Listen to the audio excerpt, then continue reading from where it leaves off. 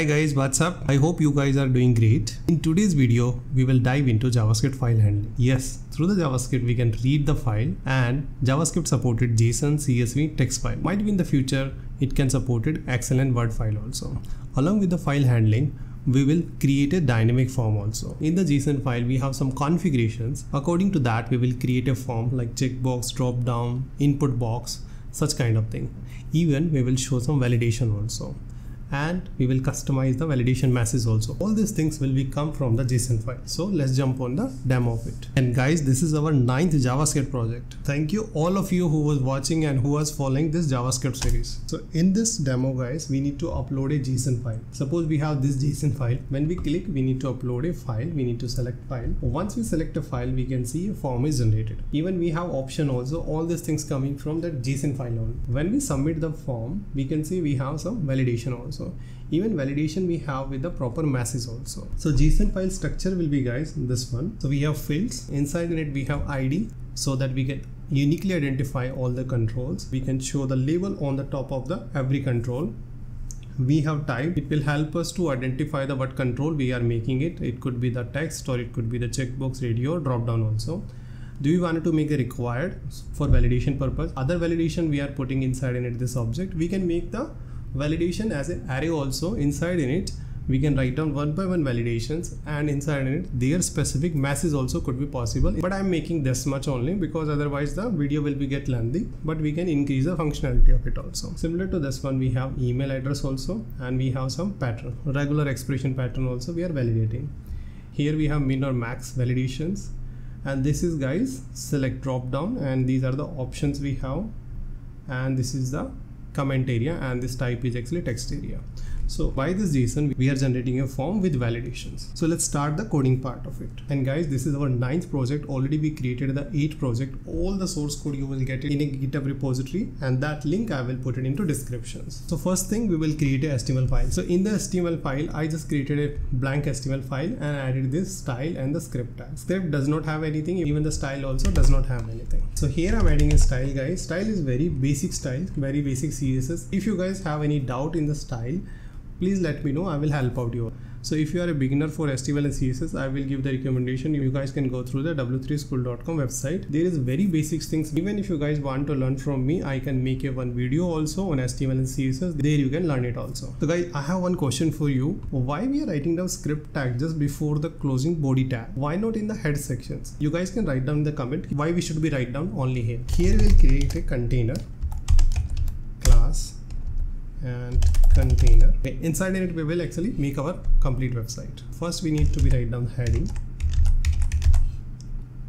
Below this one we need to be write down the file upload. So this section is the file upload. Inside it will make a input, and type is the file only. Now remember guys, this type is file we need to give, and we are accepting the JSON. Okay, and this is the we are giving one IDs we are giving so that we can, through this ID we can actually get this control into JavaScript. And one more thing, we required one container so that we will place our form inside in it. Okay, this is our HTML part. So to run this HTML file, we right click and open with live server. You will get live server in directly over here. If you does not find out over here, you can install an extension also. Over there you can go and just type it the live server. There you can install the extensions. Just click on open live server, it will open a website, and there we can see it also. And guys, one more thing, when we will make any input control of the file type, then look and feel will become like this one. Right now I'm just hiding because this look and feel it's not so much rich.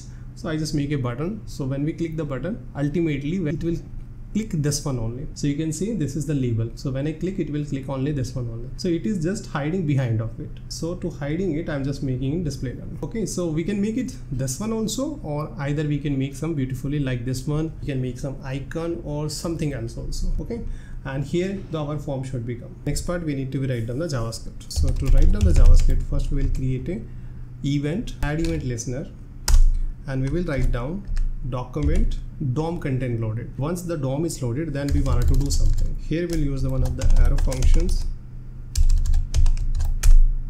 Inside it we will write down all the logic. So what logic we need to write down? First we need to get the file input file change. After that we need to make a generate form. Then we need to write down validate form. So this we will complete in these 3 steps. So before these 3 steps, guys, first we need to get this JSON file input and form container, and both is the ID. So simply we can read it these 2 things, file input like a way, and this file input is we should be how this is the same file input. So I need to just replace this ID. So this ID, guys, it should be this ID. So through this JavaScript method document.getElementById, we can get that, or we can fetch this HTML control over here. Same way, this is the container and it should be come over here. So these 2 control, we will get it over here. Now we need to write down one event for file input change. So we'll write down file input. This one is correct. Add event listener. So this is add event listener, and we are making one change. On the change, we will get one event. So in this event, we will get the files. So we'll see file, and all the files we can get it over here. But we required only first file. We will check if the file is exists, then we will read the file. And guys, from this file object, we will get it all the things like file name, file type, file the size also. We can put it all the constraint and validation also. Next thing is we need to read the file. So we require reader, and this is, guys, JavaScript feature, or you can say HTML5 Web API feature. So this file reading, we will get the one event. Okay, and before the get event, we should read the file also. So we'll write down reader read as text. Okay, we are reading as a text of the file. So this we will read, and once we read from the reader, we will get it on load. So whenever the file will be read, then the file will receive it over here. We will write down event, and here we will read the file. So definitely file is JSON format, right? So once we read any JSON file, we should be very cautious, and we should do with the try catch only. So we'll write down try catch, because it could be chances the JSON could be wrong also. So we will do the error handling over here. Inside it, we'll write down the console, and here we'll write down the logic. Logic is very simple. We need to read the JSON string convert into the JavaScript object. Simple JSON data, and we will get it over here. JSON parser event.target.result. So from this event, we will get the target. In the result, we will get the JSON string that we are converting into the JSON object. And this one, we will give it to generate form JSON data. So this generate form is, guys, we will create it over here. Functions generate form, and here we will get it JSON data as a parameter. So that thing we need to write down over here. And if we get some error, we can write down form container dot inner HTML. Yes, error, invalid JSON file. Okay, so this kind of message we can show if we get some error. And over here, we need to write down if we get it actually correct data, then generate form. We need to be dynamically create a form. Okay, and one more thing, if we get error into generate form also, it will take care by this try catch only. So that is the good thing for us. Next thing is we will create a string form HTML, and here we'll create a form tag, normal form tag of the HTML form, and we will give some ID, and we will say dynamic form with the no validate. Guys, why we need to require no validate? Please write down the comment. What is the meaning of no validate, and what this attribute will do? Please do the Google, write down the answer of it into comment sections. Okay, so this is a string. That string we will use it for later on also to concatenation, and we will make the complete form. And guys, as we know that in this JSON we have the fields, and field is array. So on this array we can run a loop, right? So we will run a loop on over here. So we'll say JSON data dot, we will get the fields, and we will run the for each loop. We will get one by one field, and inside in it we will write down the logic. So logic is very simple. We need to write down one switch condition. On the basis of this type, we need to make text box or either the drop down or text area. Okay, so first thing is to wrap a HTML control in a div tag. We will create a div also. So in the form HTML, we are doing concatenation. So whatever the form we have, after that we will create a div on each field wise. Okay, and after that we will make a label also, and label is we will get for this particular ID, and this is the label, and label already we are taking care over here, right? So we will get the label. Finally, we'll need to write down switch case, and here we'll write down field type, and we will write down the logic inside in it. So the first case is we need to write down the, so for these cases, guys, like text box, email ID, and phone number, we need to create an input box only, right? So if we have to write down the same logic for the number of the case, we can write down like a So case and the logic will be goes over here. So we will write down over here. So this is simple guys. We need to make an input control. Input type should be whatever the type, we will get it over here. ID also we will get it from this JSON only.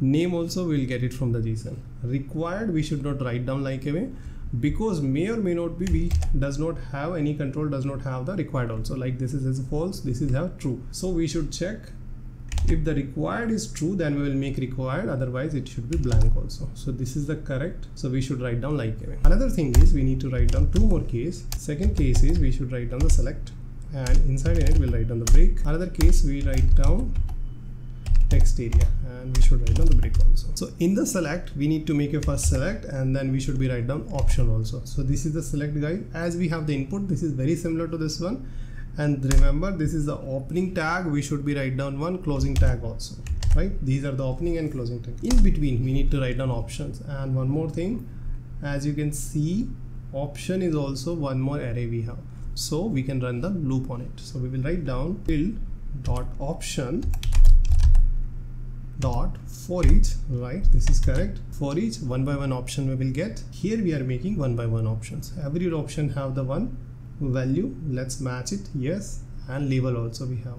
Yes, the value should be goes to there and label should be goes to there. What it will be display? Label will be display. But once we select a label, we will get the value, because drop down will be bind the two control. One is the value and one is the label. Label will be display for the user. Similar to this one, we will make a one text area also. So here also we'll write down the similar logic, text area name. So if this is required, we will show the required also. And guys, every control is associated with the one of the label also, right? Finally, so after the switch case, guys, we'll write down one more logic, and logic is for error message. So for error message, we will just make a span tag. Okay? So if any error will become, that error we will show inside in it, and every error we will associate it with the one of the ID. From this ID, we will recognize where is the error, right? Another thing is we should be close this div. This div we open, we should be close it also. So we'll close it over here, right? And why we need to write down separately? We can just make it close it over here also. So we don't need to write down one more line, right? Finally, this our form is ready and it's running in the loop. So now we need to close the form also, right? So to close the form, but before closing, we should have one button also, the submit button. So we'll create a submit button, right? This is the submit button, and inside a submit button, I can close the form also. Form is now closed, right? So this is our form is created. Now we need to be write down form container dot inner st1. So this is form container. So there we will, our form will be just goes inside in it. So let's see this one on the browser. We'll just refresh, we'll upload a file, and we can see our form is generated, but we does not have any validations, right? And you can see once I submit it, our form is also completely post back. You can see completely refresh, so that we need to be resolve it also. So now we need to write down the logic on submit what we want to do. So that is also should be goes inside in it only. So we'll make a constant form, we'll write down document dot get element by ID. And guys, this is ID only we given into the form. And as we know, even earlier also we done,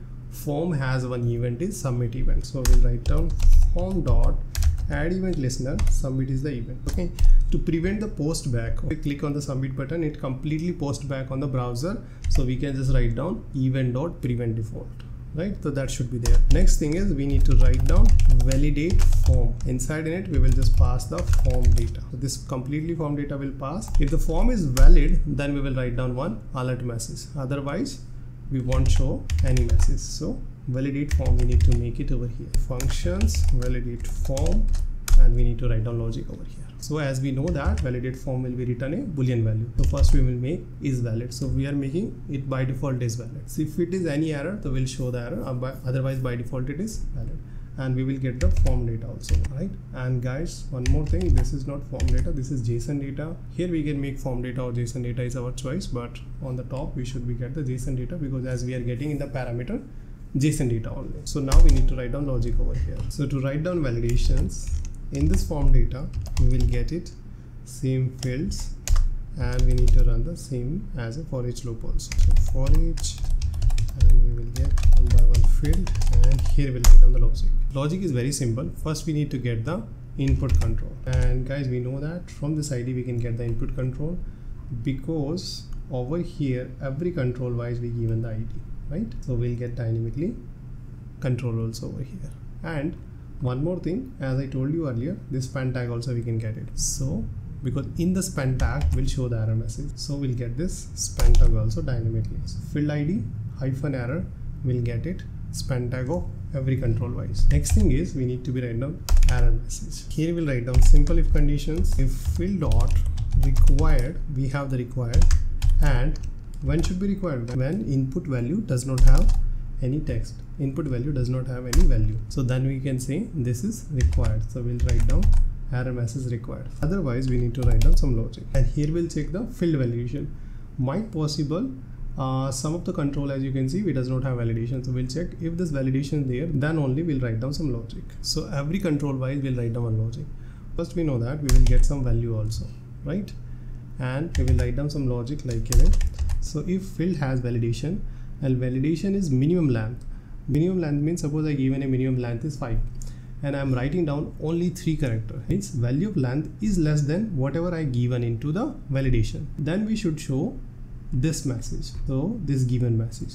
Every validation we are giving a one message. So this message will show. Similar to this one, we can write down for maximum also, and we can write down min number and max number also. So min and max, guys, always remember it will work only for number, right? And final one is we have the pattern also. All the validation is very simple. If this is there, then we will check the regular expression, we'll check the minimum, here we'll check the maximum. This is simple logic, you guys can go through it. If you have any doubt, any line number, you can let me know, where I will actually explain it also. So after this if conditions, we will write down if we got some error message, then we'll say is valid is false, right? And definitely we need to write down error message also in error span, that is correct. And this is also fine, we are showing some invalid also. But if it does not have any error message, then we need to be remove this one, and definitely we need to remove the CSS class also, right? Finally, outside this loop we should be return is valid, right? So that's it. Let's test it on browser. We'll upload a file and we'll submit it. We can see we got an error message, it's working fine. And when we submit it, suppose ABC, I wrote down abc@gmail.com, age is suppose I'll write down 20, and state is fine, something, submit, form is submitted successfully, right? So after the submit, again the form is validated. So that's it, guys. In this video we learned file handling, how to make a dynamic form, how to dynamically bind element on a DOM. And guys, similar to this one, in the next week also we will learn new thing and we'll create such a professional project. You guys can just keep practicing it and just put all the project in your portfolio. Definitely you'll get a job. So thank you guys, thanks for watching the video. See you in the next video. Till the time, happy coding.